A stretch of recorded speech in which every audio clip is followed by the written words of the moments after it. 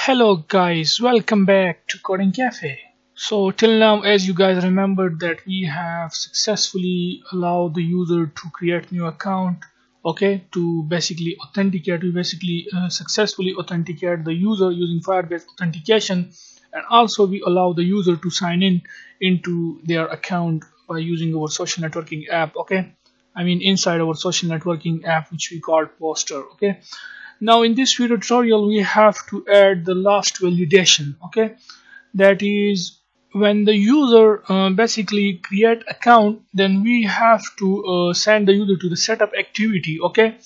And also when the user login, then first we have basically to check some validation for the login and for the register activity, okay. That is on the main activity we will add a validation just to check the user existence in the Firebase database, okay. So in this way we will complete the two-step verification. That is, now you can see that the user is authenticated, okay. But if I go to the database, then there is no user exist of this. I mean, this is just the user authentication, but no record is present on our real-time database, okay. So we will basically check the user existence, okay. If the user record exists in the Firebase database, then we will directly send the user to the main activity. But if the user is authenticated and his or her record is not exist in the Firebase real-time database, then we will send the user to the setup activity, and from there he will provide his profile picture, his username and his full name, his country, and then we will allow the user to sign in into this social networking app, okay. So in this way we will complete our two-step verification.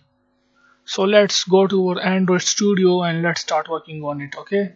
So close this login activity and this, okay. Now let's go to the main activity, and whenever our app start running, okay, here above inside this onStart method, as you remembered, here we check basically the user Firebase user existence, or you can say the current user existence. That is if the current user is not authenticated, then we send the user to the login activity instead of the main activity. We do not allow the users to stay on the main activity, or you can say on the home activity, okay. Now the next thing is to check for the user, I mean that is either the user exists in the Firebase database or not. So for doing that we will say else, and inside this else we will simply create a method and we will call that method here, and the name of that method will be check user existence, okay. This method will basically check the user existence. That is, let's say the user is authenticated as I explained earlier, but his data, or you can say his record, is not available in the Firebase real-time database. So we have to check the user existence first. Then we will allow the user to stay on the main activity, or otherwise we will send the user to the setup activity to provide his personal information, that is the username, the full name and the country. So let's create this method, and our method check user existence is created successfully, okay.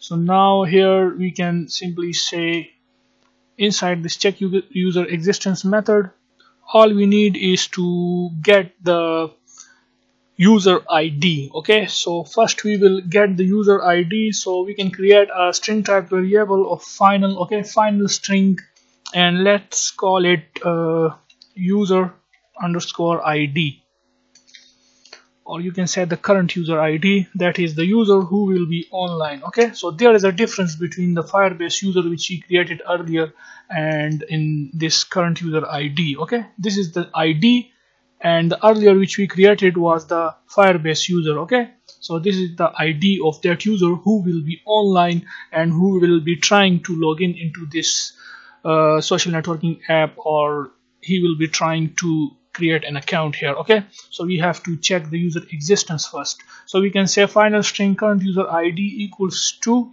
auth dot get current user dot get UID, and then we can create a reference to our Firebase database, to the real-time database, which is this one, okay. to the root. I mean, here we will be creating users in the upcoming tutorials, where we will create a parent node users. Under that parent node users, we will store all the users who will be creating account, okay, by their unique ID, which is this one. Okay, this will be unique for every user, as you know that. Okay, so here we can simply create a reference first to the Firebase database, just to check the user existence in our Firebase real-time database. So here we can say private database reference, and let's call it users ref, okay, which means user reference.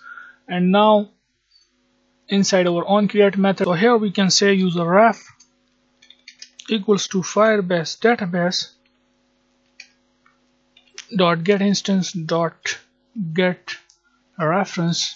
Remove this colon, I don't know, it is by mistake. Okay, so you can say Firebase database dot get instance dot get reference dot child, and the child will be the users node under which we will be storing the users information. Okay, for every user there will be unique user ID, and then we will store the user information under that node.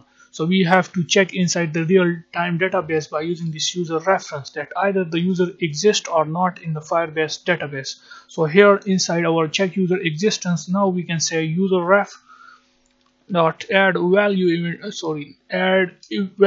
event listener, new value event listener. And you can see that this is created, I mean the on data change and on cancel method is created alongside with the value event listener. Make sure to put a semicolon here first. And now inside this on data change, we can say if not data snapshot dot has child, which is we store the child, which is this one. Okay, that is if this unique current user ID, that is, you can see that every user will have their unique user ID. That is, if this user ID not exist in the Firebase real-time database, then what we gonna do? So here we will pass first this current user ID. That is, if this not exist, then we can say we are basically this. First let me tell you that this will basically means that the user is authenticated, but his record is not present in the Firebase real-time database. So we have to send the user to the Firebase setup to the setup activity. Okay, I mean his record is not present in the Firebase real-time database, so it means we have to send the user to the setup activity. From there he will provide his information like profile picture, name and username, and then we will allow the user I mean in this way the user will complete this two-step verification. So here we can create a method for sending the user to the setup activity. So we can say send user to setup activity. That's it. Now let's create this method in which we will send the user to the setup activity. So you can see that our send user to setup activity is created. I mean the method is created successfully, and now inside this method we can say intent. Let's copy this intent for the send user to login activity, and we will change it for the setup activity, okay, for the time saving. So we can simply paste that code here. So instead of calling it login intent, we can call it setup intent. Okay, and you can copy this setup intent, Control C, and instead of login intent, paste that setup intent. Okay, and then we can say we are on the main activity and we want to send the user to the setup activity. So we can say setup activity, and the rest code will be the same. Okay, so in this way we will send the user to the setup activity if has record not exist in the Firebase real-time database. So this is the most important validations of our this social networking app. So now if I run the app, and let's check if it is working or not. So our app is running now, and you can see that we are on the login activity. Let me log in from here.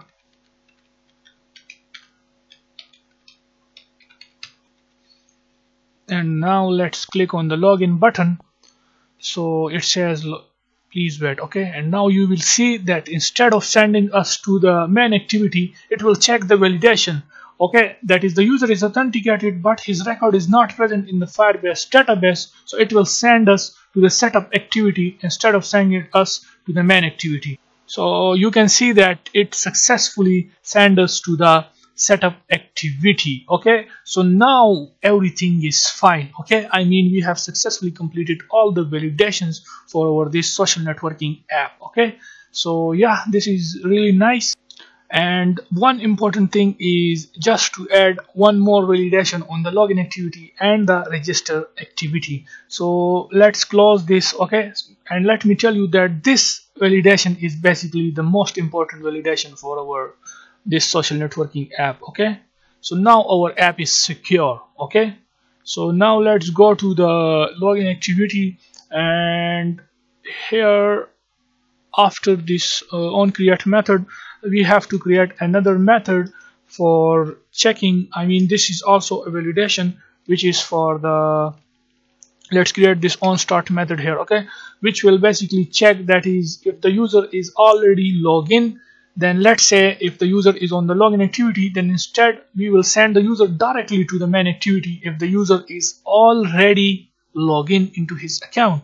There will be no need to provide his email and password again and again if the user is already logged in. Okay, so yeah, let's do that. So instead of writing the code, we will just go to the main activity, and from there you can see that we have this Firebase user. Okay, and on.get current user, and then we check this if the current user equals to null. So all we have to copy this code from here, Control C. Okay, just this code, and now let's go to our login activity, and now here we can paste that code on our login activity, and here we are just checking, that is, if the current user is not null, that is, if the user is already logged in, then we are going to send the user to the main activity. Okay, and we have already, let's remove this, and we have already created this method on our login activity. So send user to main activity. If the user is already logged in, then we will send the user to the main activity. And also we have to add this validation on our register activity. So go to the register activity and come here above. After this on create method, we can simply create a method, and we can call it on start. Okay, and inside this on start method, we can simply do the same. We can write the same code which we write on the login activity. So you can simply copy this Firebase user from here, and let's go to the register activity and paste that code here. So it means, that is, if the user is already logged in, then, I mean, if the user already registered, then we will send the user to the main activity. Okay, so yeah, this now we have to create this method on our register activity. On our register activity, this method is not exist. So for the time saving, let's go to the login activity, and let's copy the code of send user to main activity method. Let's copy this method, Control C. Let's go come back to the register activity, and now we can paste that method here. Okay, so we can simply paste that method here. Okay, so in this way we are going to send the user to the main activity if the user has if the user is already registered. Okay, so the one thing which we will be doing, that is, we are on the register activity, so we can say register activity dot this, and we will send the user to the main activity, and the rest code will be the same. Okay, so yeah, that's it. So in this way we have successfully added all the validations on our this social networking app. So our app is now more secure and more nice, I mean. Okay, so yeah, we are now on our setup activity. Okay, now if the user create a new account, then first we will send the user will be first, we will redirect the user to go to the setup activity. Now the user will first provide his profile picture, name, full name, country. Once, this is basically the second step for the verification to create a new account. And if the user, let's say by mistake, let's say a user authenticate, okay, and he closed the app, and then again he run the app, then he has to provide his name, his email and password on the login page, and once he click on the login, then it will go to the main activity, but the user, it will check, I mean the validation will apply to it. That is, if the user is not exist in the Firebase real-time database, then we will not allow the user to stay on the main activity. Within 1 second we will send the user back to this setup activity. Once he provide his profile picture, username, full name, country, then the two-step verification will be completed, and then a user will be we will allow the user to enter into this app, okay, to use this app. So yeah, this is it for this video, and if anyone is new to our channel, then please subscribe our channel, press the bell icon, thumbs up for this video, and let us know in the comment section below if you have any confusion. And don't forget to like our Facebook page, okay, which is by this address. So yeah, this is it for this video, and see you guys in the next video. Bye for now.